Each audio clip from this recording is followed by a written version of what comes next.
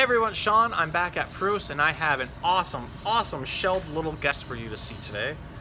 This is a Central American wood turtle, sometimes called the ornate wood turtle.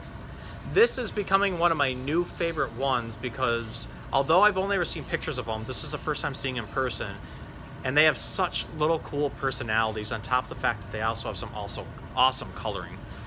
So if you can get a good look there, you can see that there's various like stripes of orange and yellow and black on the insides of a shell, but also shell designs out there. It's kind of hard to see the color right now because being a wood turtle, these guys do burrow into the ground a little bit, and so their shell tends to get really dirty. Now, just like other types of box turtles and wood turtles, these guys are omnivores. So mainly at his size, he's going to be seeking things out like grubs, earthworms, crickets, cockroaches, and things like that. But also because he's a wood turtle, he spends part of his time on land and part of his time in water. So when he goes down the water, he'll be able to hunt fish and aquatic insects. He'll even eat aquatic vegetation that's down there.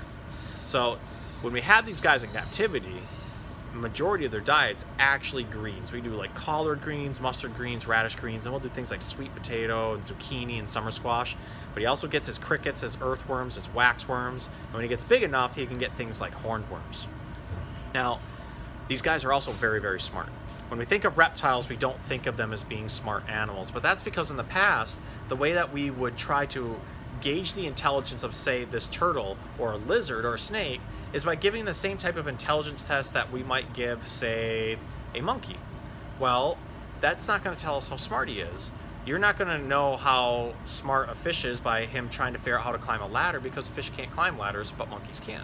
You have to figure out a test that shows that fish how it can perform an action. And it's actually the same thing with reptiles. We just figured out different ways to test these guys to figure out how smart they are.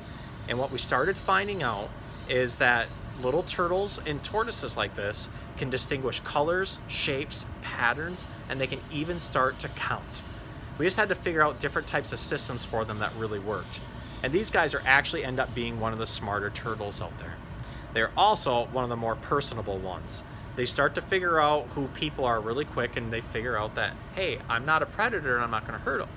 So when this little guy is in his enclosure with his brothers and sisters, they've started to learn when feeding time is and when water change times are. And when that happens, they all come forward because they know food's going to come up. And they like dig themselves up out of their burrows, and they all line up with the glass, and every time the door opens, they all look up because they know that food's going to come. That's a way of saying that they're conditioned. They know that when the door opens, food will come up there, but that's also something that they learned. Now, I'll give you kind of a close-up to kind of see. And again, his colors aren't prominent right now just because he's dirty, but he is a very cute little wood turtle. Now, these guys do come from Central and South America. Their range actually goes from Mexico all the way down into the northern and central parts of South America. And like other wood turtles around the world, these guys prefer living in wooded and marshy lands that are close to water. As I mentioned earlier, they do like water and they do like land. They can go in between them.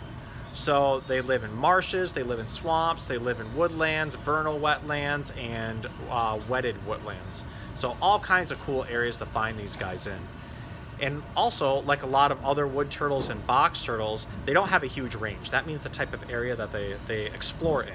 So a lot of these guys are going to have very limited ranges, sometimes from a mile or up to a few miles from where they're hatched out, and they just circle around that area and they'll go to it. That's why when you find turtles, especially like box turtles on the sides of the road, you don't want to bring them to a different place. You need to have them where they were at because they're going to go exploring, and they will spend the rest of their life, if they have to, trying to get back to that original spot. So I hope you learned something cool about our little friend here. I'm going to give you another little close-up as he's checking himself out. We can kind of see all that cool patterning on a shell. See some of the cool coloring as well. So cool. Hope you guys learned something nice.